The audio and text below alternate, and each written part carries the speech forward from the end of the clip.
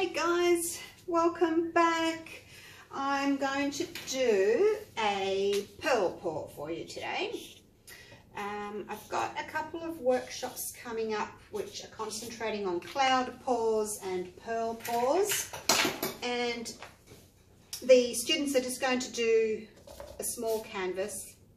This is just a pre-used canvas that I'm going to start pouring over some of my older canvases because yeah, I'm getting too many. So the students are going to do this size canvas, 30 by 40 centimetre, 12 by 16 inch, and they're going to do a pearl pour with the Decoart gold and also a cloud pour with the satin enamel. So I haven't actually yet done this size before. I usually do the really big ones. So just a bit of a practice today to see how much paint I'm going to need.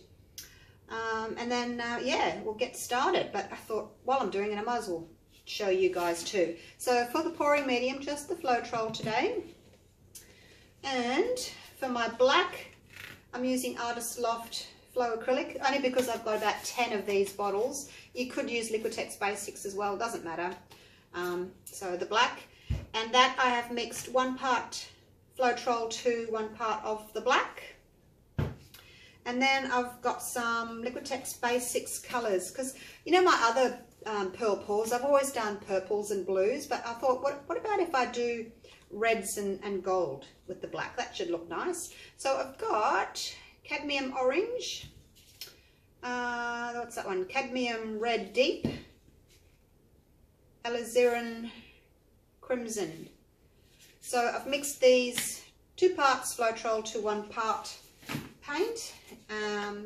All the paints have had a little bit of water mixed with them except for the gold. The gold, I've mixed 1 part gold to 1 part Floetrol, and it stays pretty thin, thinner than the other paints, which is okay. These ones are a little bit thicker. So what I'm going to do is, I've just got this paper cup and I'm going to do a dirty pour. I've got a lot of black here, double the amount of black, but I want to put some black in the cup and then keep some black for the outside. I'm just not sure if that's maybe a bit too thick. Anyway, we'll try it, hey? Trial and error. That's the only way you're going to learn, is by trial and error. So I want to put half of the black in here,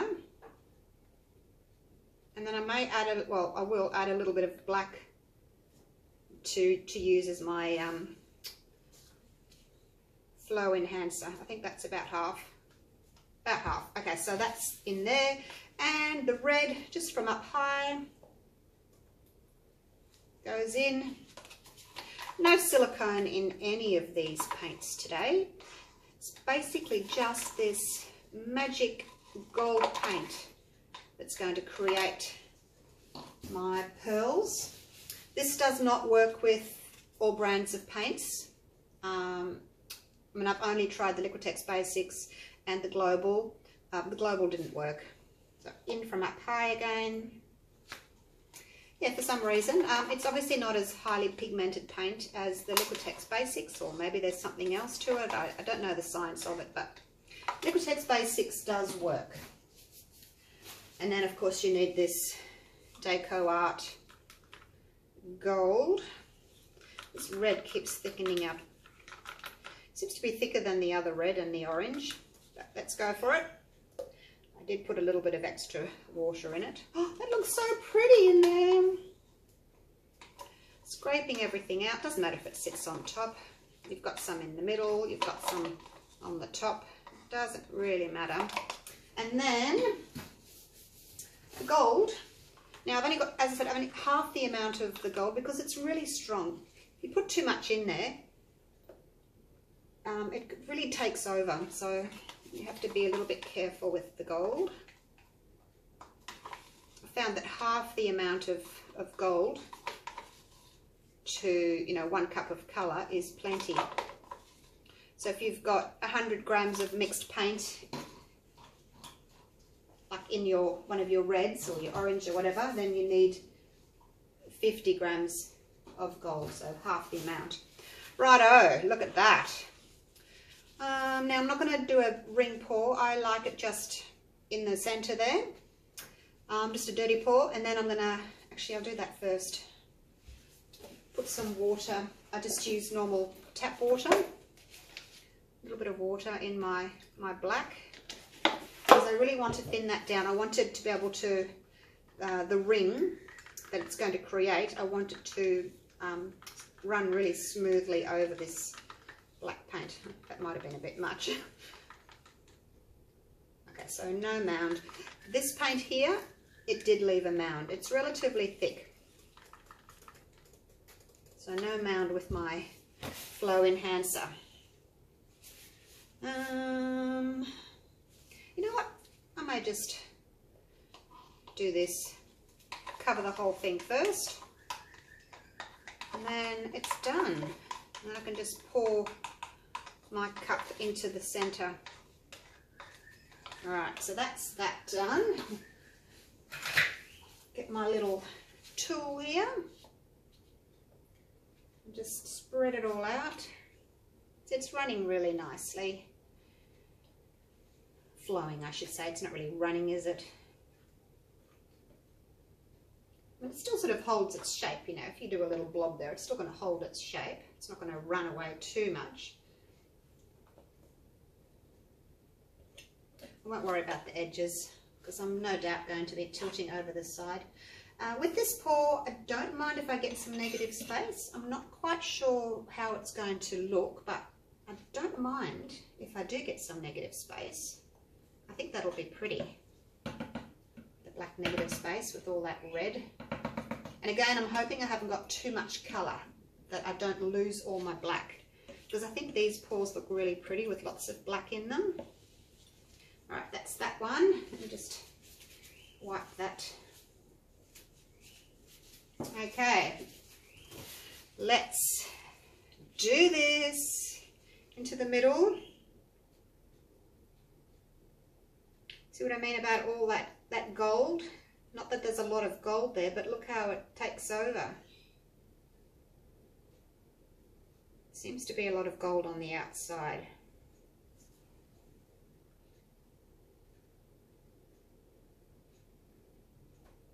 I'm going from up high so I don't get too much of a wobble.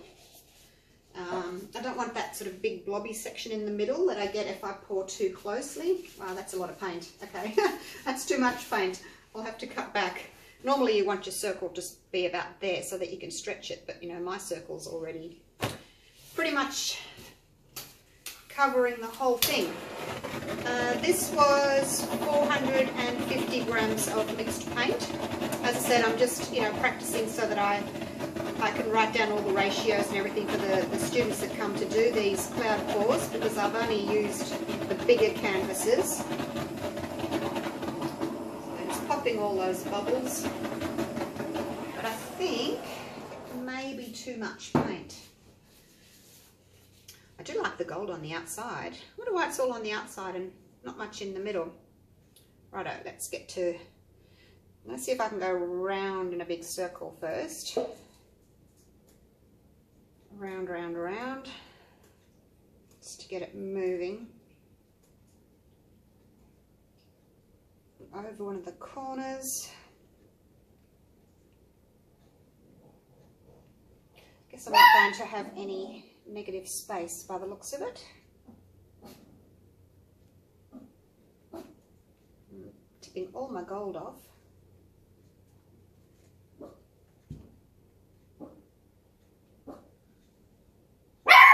Hey, hey, hey, hey. Let me just leave that there for a sec. Shut the door. What are you guys barking at? What are you barking at? You always have to interrupt my videos, don't you? Okay. Now, as you saw, I tipped off a lot of paint. It's better if you don't have so much paint and you can actually stretch everything out. I'll just take off a little bit of this, keep that gold there, because it's the stretching that's going to create these little cells here. Now I don't really want to tilt it anymore, because my cells that I have got that are popping up here, if if I tilt them now, I'm going to lose their shape. So I'm just going to leave that like that. Give it a torch.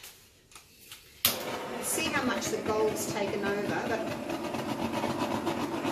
I've obviously got a lot more paint than what I needed, which is a shame because I've wasted a lot of paint and a lot of gold over my edges.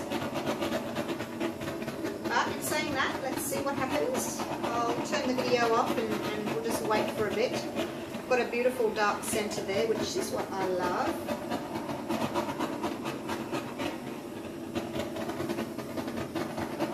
I won't judge it too quickly because I'm not sure how much gold is going to pop up.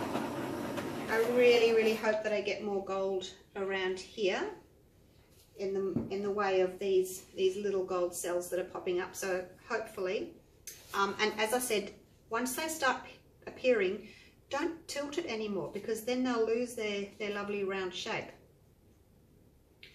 So that was 450, including the background. I'll have to cut that back to, maybe 350. I'll have another try at 350 because it's a lot of paint wasted. Look at all that beautiful gold there. Probably should have stretched that corner out a little bit more too. There's not much happening there. There's a lot happening there. That's really pretty. Some happening here. Got some cells coming up here. They are still growing. Give it another quick torch. And if I have less in this corner here and it's a little bit darker, then that's okay.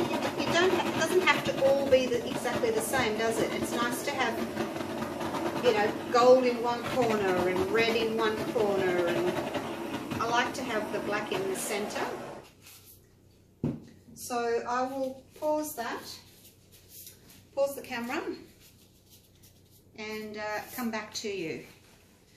I'll give it half an hour and then I'll come back. Let me zoom in a little bit, if I can. There we go, and center you so that when we come back we can see what it's done. That's looking nice, isn't it? That reddish orangish colour in the middle is really pretty. It's nice and bright. Okay, all right, see you soon.